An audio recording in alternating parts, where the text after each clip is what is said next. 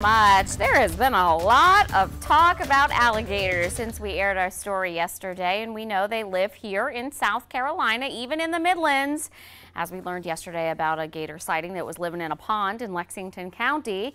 So it's important to be informed about gators, their behavior, and what you are supposed to do with yourself and your pets and your young children if you see one.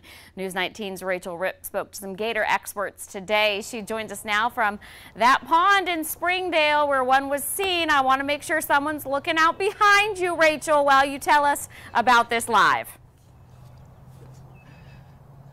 Yes, exactly, Andrea. You could call me the gator expert. I've been out here today and yesterday, and I've seen this gator pop up a few times. He seems to be pretty mellow. I've seen him kind of swimming over in the water over here and sticking his head up and then moving on to another direction, as well as over on the dam over there, and he'll be out there sunning and then slip back into the water. Now, according to the Department of Natural Resources, this gator, as he's commonly known as Frank, he's not posing as a threat. Gators are out and about for breeding season, moving around a lot. That's according to experts. And while they can be seen here in the Midlands, they're not nearly as common as in the coastal regions. For example, according to DNR, they got calls from Lexington and Richland counties, totaling 21 last year, compared to nearly 250 in Charleston County. Down towards Santee, Sumter area, Manning, we get a lot more calls.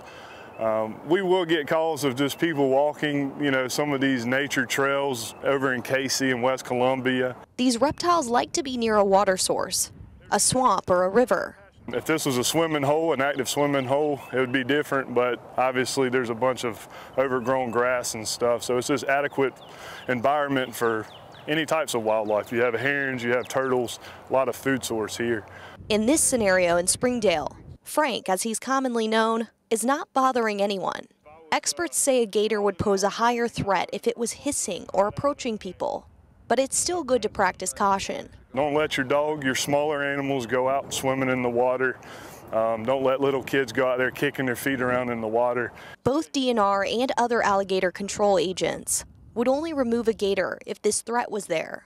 Not all alligators are aggressive. They're just doing their thing and moving on. They're curious. They'll get curious. If you're fishing and you have a stringer full of fish and you have it tied off and the fish are there, of course they're going to come because that's their food source.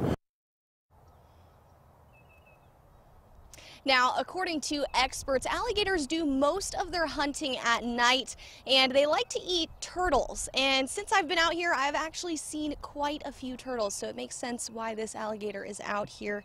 Now, if it is a hazard, if you're seeing this alligator somewhere near maybe a swimming pool or near your car, the first thing you need to do is call DNR immediately. Reporting live in Springdale, Rachel Ripp, News 19, WLTX.